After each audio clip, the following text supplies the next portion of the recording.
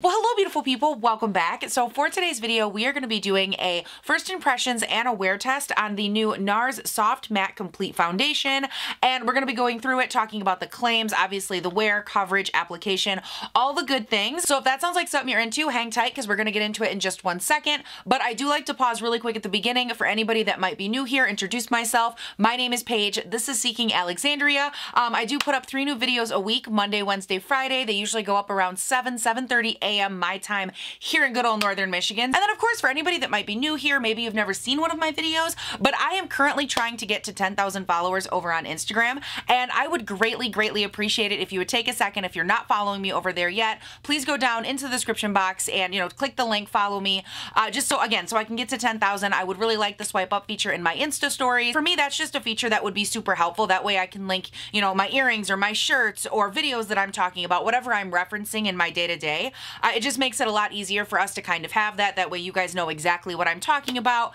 And yeah, it just would help me out a lot. So again, if you haven't done so yet, please go follow me on Instagram. Everything will be linked down below. And also in terms of content on Instagram, I do love to post things in like my day-to-day feed. So if you are into plus size fashion, you're looking for more just like casual daytime wear, makeup inspiration, like makeup looks, makeup IGTVs, anything like that, I do post pretty regularly over there. So really, if you want to get to know me, you want to see more of me outside of, YouTube, if you want to take polls, participate that way, that is where everything like that happens. So definitely make sure, again, go down in the description box, check it out. But from there, I don't have anything else to say. So let's go ahead. I'm going to zoom the camera in and let's get started. All right, you guys, so we're good and zoomed in. Just a couple of things I want to mention. Number one, if my eyes look red, kind of puffy, that whole situation, and those of you that follow me on Instagram, you'll already know this, but I am having some insanely awful allergies right now.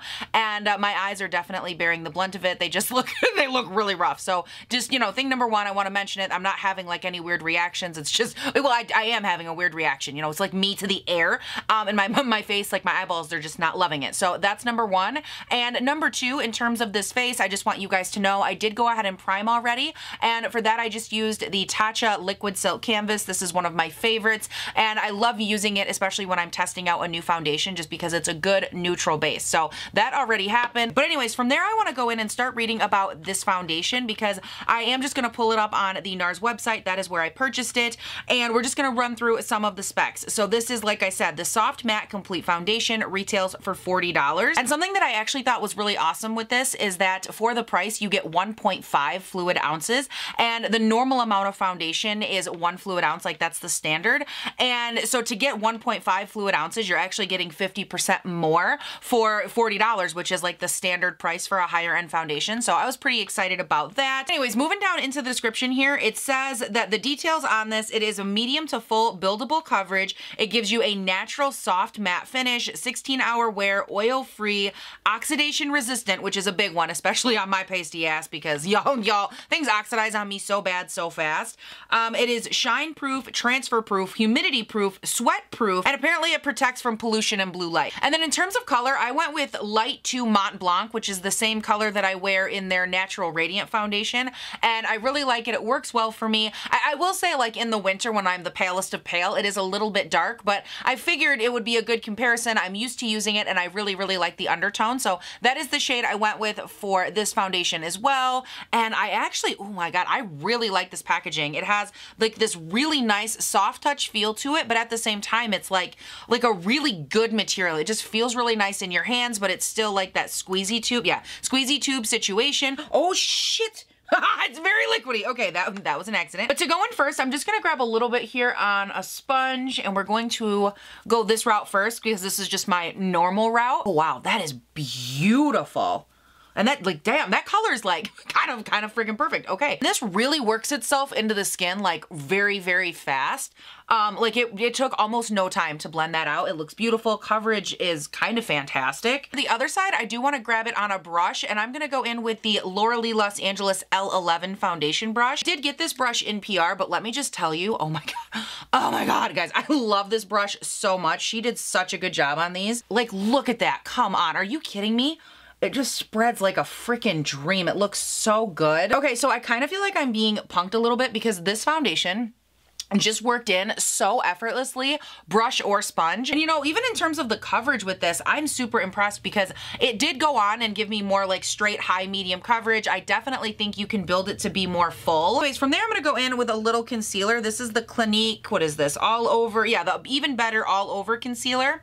And I have this in the shade CN02 Breeze. And for anybody that may have missed it, I did do a full first impressions wear test, all the good things on this, which I will link up there. Then with the concealer laid down, I'm gonna go in and set just the under eyes and through the T-zone. And for that, I'm gonna take a little bit of my Fenty Loose Setting Powder. This is just in the shade Butter. So at this point, we're sitting here, we have, like I said, the under eyes and the T-zone set. But for anybody that might be new to my foundation reviews, I really like to pause before I set the rest of my face. And I like to just do a little touch test on the foundation, really look at it up close, and just kind of see how things are looking, how they feel. Just in case you have dry skin, maybe you don't like to set your face, like whatever the case is, I just want to give you as much information as possible. And guys, I am so freaking impressed. I never would have thought like that this was dried down on my skin because it feels so unbelievably comfortable, but like has the most soft, it is just a soft matte texture on the skin. And it is, like I said, dried down, but it's not uncomfortable and it's giving me a slight amount of transfer. I honestly think that if I gave this like another 5 or 10 minutes, it would be mostly dried down. I'm talking the consistency of this, if you wanted to use like even a light finishing powder, like maybe an Hourglass ambient finishing powder, something like that, where you could get that light glow, you could get kind of the best of both worlds, but still get the tiniest amount of powder. I really just don't feel like with this foundation that you're gonna need to really lock it in with a more robust powder, at least not from what I'm seeing. So for me, that's something I really like. I think it's good information. But for me to set down the entire face, I'm gonna go in with a little bit of my Too Faced Born This Way powder. This is in the shade Cloud, and this is obviously the powder that I use a lot. And I'm just gonna make sure with this that I go in with a little bit more of a light hand because I don't wanna over powder it, but I still wanna make sure that I'm, you know, being consistent and giving myself the best chance of making the foundation last all day. All right, you guys, so at this point with the powder and everything set down, I am gonna run off of camera and finish up the rest of the face really quickly. But just something to note, like I am so impressed. I feel like this looks beautiful on my skin. Like everything about it, it has such a smoothing texture. Anyways, like I said, I'm gonna run off of camera and do the rest of my face, and obviously I'll stop back on. We'll talk about how things are going, and yeah, I'll be back in a little bit. All right, beautiful people, so I am back. Obviously the rest of the makeup is on, which we will get into the details of all of this here in a second. But before we do anything else, of course, I wanna throw up the up close, let you guys see how everything is really pressing into the skin. And at this point, I definitely think I'm noticing a little bit more of that soft matte coming through. Like I mentioned, you know, my skin and like my natural oils, the heat from my skin really does come together with foundations, and I feel like you get a truer sense after it's been a minute. So for this up close, I definitely think you're getting a more accurate read. And as of right now, the only negative that I'm having, and this is like the only thing, it's kind of been there since the beginning, and that's more so just on the sides of my nose, like right in this little crack region right there on both sides. And it seems to be more of like a separation kind of issue. Like for some reason, it just doesn't want to cling there. That could be a primer thing, like that. That's stuff that I can work out. But in every other sense of, you know, the foundation, I actually think it looks really nice, especially over like my cheek regions right through here. Everything is looking very smooth. Even on my forehead, things are looking pretty good. I'm noticing a little bit of like slight settling up in like my big old Hulk wrinkle right there, my big old hulky man crease. But other than that, everything seems to be looking good. It's definitely the kind of foundation, at least from, again, just my first impression, my first thought, where I feel like the longer it's on the skin, the better I'll be able to judge. And just a couple things to mention, which everything on my face will be linked down below, but I just want to let you guys know, in case you're curious, you know, what else I'm wearing. Blush, I went in with the Kaleidos Duo blusher right here. This is in the shade Lo-Fi Peach, and it's this really nice mixture. I did mix the two, so it has like this nice kind of peachy pink shimmer situation, so that is the blush you are seeing. And then for highlight, I actually chose two because I wanted to have a little bit more dimension. So I went in first with the Burberry highlight. This is in Nude Gold number 2. It just gives me this really nice kind of all over pearlized sheen. It's a beautiful, beautiful tone. On top of that, I wanted something with a little bit more punch, so I added the Kaleidos Ray Rider highlight, and this is in the shade number 3 Space Age. Then here's the thing, you guys know that I love neutrals, right? Like I'm always wearing neutral browns and neutral pinks and just the easiest, hell, even before I went off of camera, I was like, I'm gonna live my best neutral life. Just kidding. Because I looked down and I saw all of this tie-dye cuteness, and I needed something fun. Like I just wanted that little bright pop, just that little something extra. But anyways, to get this adorable eye look, I went in with the Escape Pod palette from Kaleidos, which this was sent to me, which actually I don't think I mentioned this. Everything from Kaleidos I've talked about was sent to me in PR. I used, what did I use here? I put this one all over the lid. This is just like a lighter kind of bone colored cream shade. Mixed this medium kind of cool tone brown with this really, really deep warm brown. Mixed those together. That's through the crease and on the outer V, just to give me that little extra, you know, definition, that little extra lift to the eye. And then all over the main green that you're seeing is this green right here. And then just to add to that green, I added on a little bit of this one in the inner corner. And look at how beautiful those freaking shades are. Oh my God, they're so good, you guys. I love them so much. I used a pencil here. This is in my upper and lower waterline. This is from Wayne Goss. It is his Essential Eye Kohl pencil in the shade Precious Opal. I think from there, the only other item I'm wearing on the eyes is my Chantecaille mascara. And then on the lips, all by itself, I am wearing the KKW Nude No. 7 lipstick. Anyways, you guys, at this point, I don't have anything else to report. So I'm gonna go ahead off of camera, do the rest of my day. Obviously, I'll stop on at the end and we will talk about it, do the up close and all the good things. So hang tight and I will be right back. All right, you guys. So obviously I decided to do this video a little differently. As I'm sure you can tell, it is not later on in the exact same day. What ended up happening, just to give you a brief run through, is I was wearing that foundation, you know, just as I had applied it, and I got to hour like 5, 6-ish, and I realized that it was looking really, really bad. But again, I still wanted to give it a fair wear test, so I did come in here at the 8-hour mark. I think it was like 8.5 hours maybe, but I still came in here and I did get an up close of how the foundation was looking, which I'll go ahead and throw up on the screen for you. Obviously the up close, it is very dark because it was much later in the day when I filmed the up close, but you can definitely see, I mean, regardless of lighting, that the foundation just did not look good. Like, it didn't look good in any way, shape, or form. I think maybe the only good thing, like the one tiny highlight I could pull from it, is that over my cheek region, it did look okay.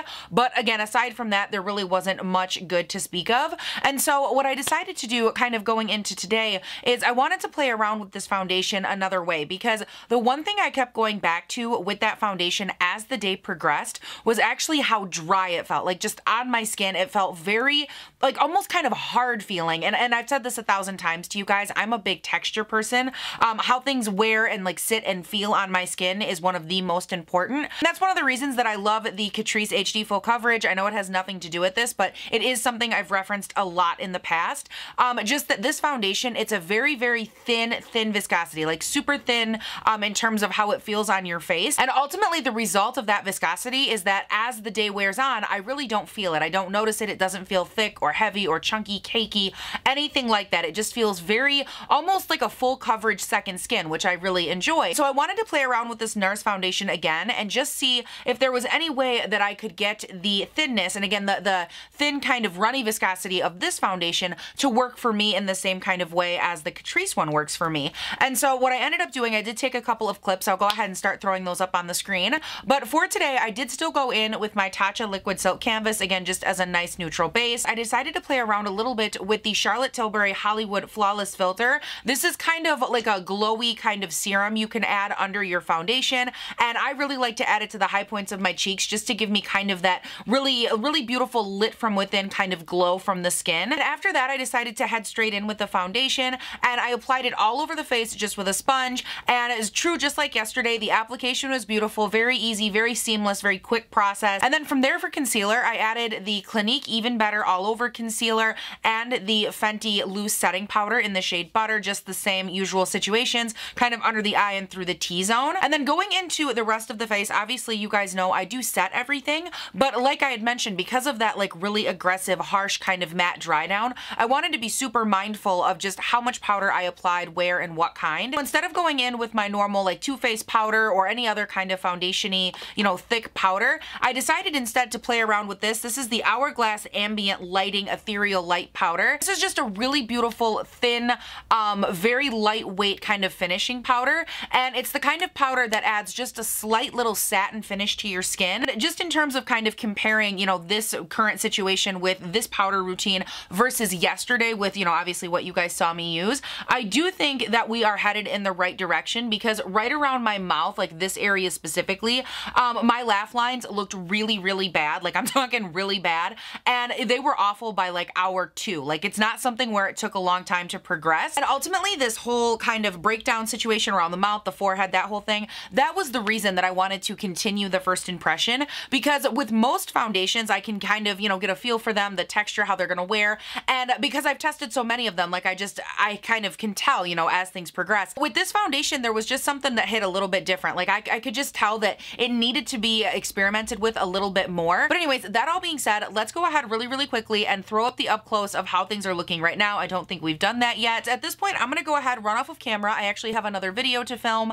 and I will stop back on here at the end of the day. So hang tight and I will be right back. Okay, beautiful people. So here's the thing. If you follow me over on Instagram, oh my God, I can't even hear myself.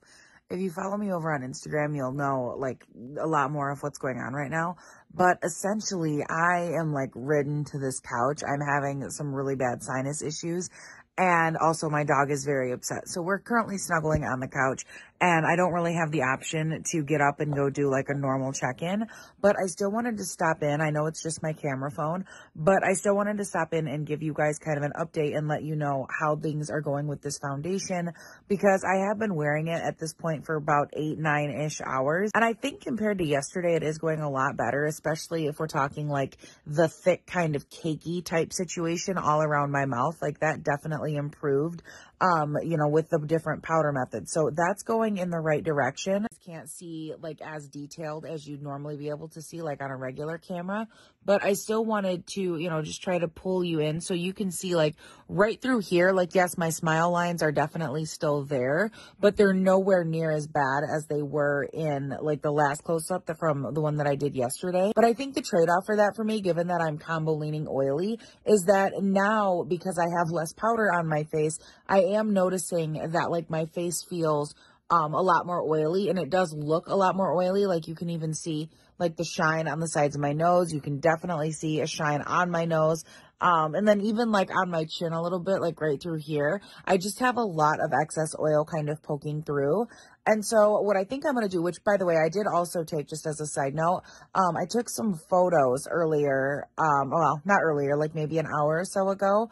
And I tried to take them with like portrait mode. That way you guys could see a little more detail, and I'll make sure to put those up on the screen as well. Because, you know, I figured if this is the only information I can give you, I want to try and give you as much as possible. But I think what I'm going to do is actually wear this foundation one more day, and I'm going to turn this into a 3 days, 3 different ways foundation review test, which is obviously I just try it 3 different days, and I try, you know, multiple ways to make it work for me. And I think for tomorrow, we're going to focus more on like the primer aspect of it. And instead of going with, you know, anything that has like that dew or even a satin finish, I might kind of change course and go with something a little bit more grippy or even a little bit more mattifying. So I'm going to go ahead and retire myself for the evening. At some point, I'm going to get up and wash all this off because I really need to wash my face. And I'm so tired. I just don't even want to move, but I'm going to go take care of that, and I will see you guys in the morning. All right. Hello, fantastic people. What is up? Welcome to day 3 of our 3 days, 3 ways foundation review. I decided to do today very differently because, well, between work, technology, and just everything going on, I haven't really had a ton of time to sit down just in front of the camera, but I still wanted to obviously get you guys the information and the up close. So what we're going to be doing for today, I did obviously take an up close this morning after I got ready, and I decided to switch up the primer like I had mentioned in my last little segment. I think last time I saw you guys, I was half dead on a couch. But I did, like I said in that little clip, I wanted to play around with the primer. And so for today, I decided to go in with the Milk Makeup Hydro Grip. I think for today, like just in terms of this isolated, you know, kind of wear, I do think the foundation looks good. Like if I had to say for me with an oily T-zone, I think that it wore the best. And I think a lot of that has to do with me trying to find some balance for the oil on my T-zone. Like that seems to be the one thing that keeps fighting me. And I just figured that one would give me that little bit of grip, like that little extra staying power through the T-zone, but it would also give me kind of that hydro factor. But something that I noticed that I thought was very interesting with this foundation is that it really reacts to any change in the level of like satin or even hydration that it's coming into contact with. So for me personally, as someone that does kind of rely on powders and being able to manipulate that more mattified base, I don't think that this is necessarily the foundation for me, because for me, that was the main area where I struggled. Again, just really trying to get, and like even today, you can see there is a lot of shine coming off of this nose. But just trying to get that under control was probably the main thing for me. Like, I felt like when I added more powder, it looked awful, but then taking away the powder, trying to play with the primer, I also, you know, still didn't get like the best wear going on. Like, I just couldn't get much longevity out of it. And then the other issue that I had, and I think this might be just like a me issue, but on the sides of my nose, well, not even the sides, like really just the whole nose, I keep having an issue with this foundation really emphasizing my pores. It does only happen on my nose, so it might just be, again, an issue with like clinging. That could be an oil thing. I'm not really sure. But for me, again, my main issue, oily T-zone, the sub issue was, you know, that pore situation. And the one thing with this foundation that has remained very consistent is that it does not like to be overly mattified. Like, it comes with a beautiful soft matte finish, and I would never take that away from it, okay? It looks gorgeous. And again, I think it looks very nice on the skin. But with this foundation, if you try to alter it or take it past the mattification that it comes with, it just really does not respond well. And I would actually venture to say, whether that's with powder or primer, you need to be very careful kind of flexing it too far. So I guess just to kind of round out like my overarching thoughts here, I would say even if you're someone that has normal skin, combo leaning dry, or even dry skin, I do think you could make this work for you, because what I feel like with this foundation is that you get the smooth and kind of the appearance of that soft matte, but it really doesn't perform like a very, very matte foundation. Again, kind of like the kind that sucks that hydration out of your skin, because I don't experience that at all, and I'm more combo leaning oily. And so I think my only real caution for this foundation would be the people like me that need, you know, more powder. Maybe you need a more aggressive set, because that's really the only area that I've struggled. But anyways, you guys, I think that is everything. If I think of something that I missed, I will of course leave it in the description box. I would love to hear from you guys too. If you were looking for this review, if you wanted to try it, you have tried it, if you have any opinions, be sure to leave all of those down in the comments. Like I said in the beginning of the video, don't forget to subscribe, turn on your post notifications before you leave, and of course, go over and follow me on Instagram. I would greatly appreciate it. But you guys, I think that is everything. Thank you all so much for watching. Please don't forget to have an amazing day, night, weekend, whatever it is when you're watching this, and I'll see you in the next one. Bye! What? Okay, I need my primer, which is on the floor. Oh my god, oh my god. That's a good look, I'm sure. I honestly can't believe how bad my eyes are watering right now. Stop it, stop it, stop it, stop it, stop it. Stop it. What's up? What's up? What's up? Paige, you need to stop it right now. Sissy, I'm trying to get it up close. I'm trying to get up close, baby. Oh yeah, do you want your closer? Oh, come on, not my foundation, baby. I'm testing foundation. You can't work Sissy nose. You can't work Sissy nose. It's not good. Oh, are you just a cute little girl that wants a snuggle buggle? I know. You know that? You are precious. Oh. You're back? Okay. Oh, ow, come on. Ow, you just ripped my hair out. Honey, bubbies. You got quite the... No, don't lick my makeup.